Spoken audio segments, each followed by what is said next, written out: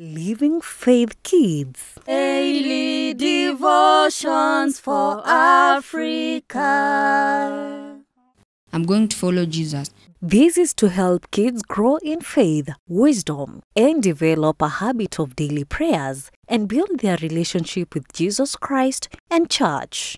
Train the young in the way they should go. Even when old, they will not swerve from it. Living Faith Kids. Daily devotions for Africa. God is good all the time, and all the time God is good. In front of you it's George Mutisia. Today, welcome to Living Faith Kids Daily Devotion for Africa. Today being as the 7th August on Sunday, I'm reading from the book of Luke chapter 12 verse 40. The Son of Man will come at an hour when you do not expect him. A good student constantly studies every day. He always prepares himself for any surprising exam and quizzes.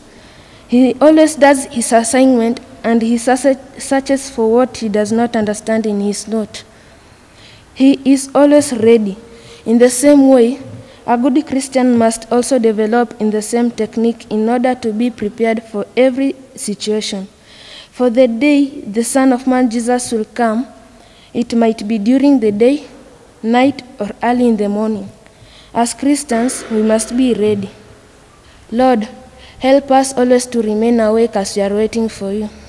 God bless you. Living Faith Kids. Daily devotions for Africa.